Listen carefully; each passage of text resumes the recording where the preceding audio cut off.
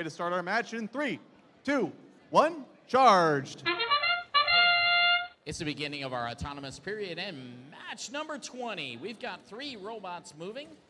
Strike zone is up and over the charging station. Let's see if they can get engaged. And there they go. We move into the tele-operated period of this qualification match with red ahead 24 to about 8. That rookie defensive bot, team 9242, that's the Hawks, prowling around at midfield and also trying to push some cubes into scoring position for the Blue Alliance.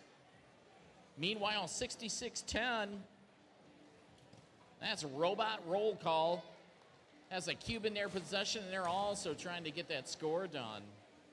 Metal Muscle flying across the field as they receive another cone and are going to add to that blue score. Oh, there's those defensive bots working on Metal Muscle as they try to pile on that blue score. Got a close match here with about 75 seconds left. Teams were within 1 point. This is going to be a good competitive match. Team 6091, that's Eagle 1,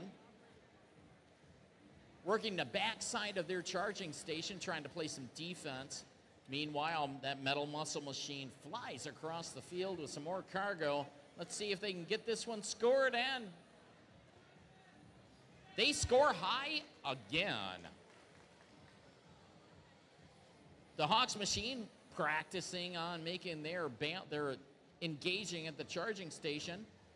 Meanwhile, Strike Zone grabs another cube to score for the Red Alliance. We're at endgame, that's what that whistle means. Red's ahead by 12.